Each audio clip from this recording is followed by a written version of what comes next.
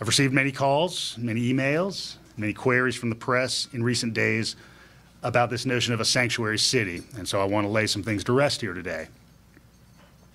This term sanctuary city doesn't have a sole legal or procedural definition. You can look in Georgia statute and you can find a clear definition for a unified government. You can look in contractual language and you can find out exactly what it means to be an SEC institution. Sanctuary city doesn't track with either of those. And so that term means different things to different people depending on the context of the discussion. We know what it means.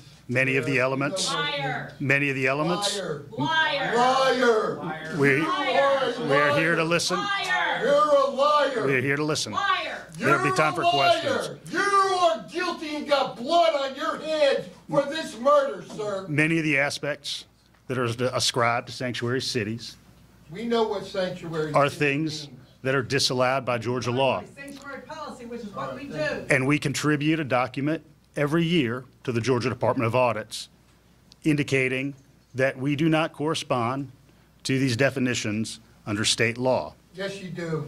And no policies have been adopted Please by the stop mayor and lying. commission You're that have insulting created our sanctuary intelligence. city status in Sir, Athens. You need to resign. One protocol that sometimes arises, Resign! Resign now. You allowed this protocol. to happen, sir. one protocol that You sometimes voted for arises this. is the approach that sheriff's offices and jails take to what are termed detainers. The sheriff's office approach has varied over the years, but this question, again, in the purview of the elected sheriff, honors detainers when issued by a federal judge or federal magistrate.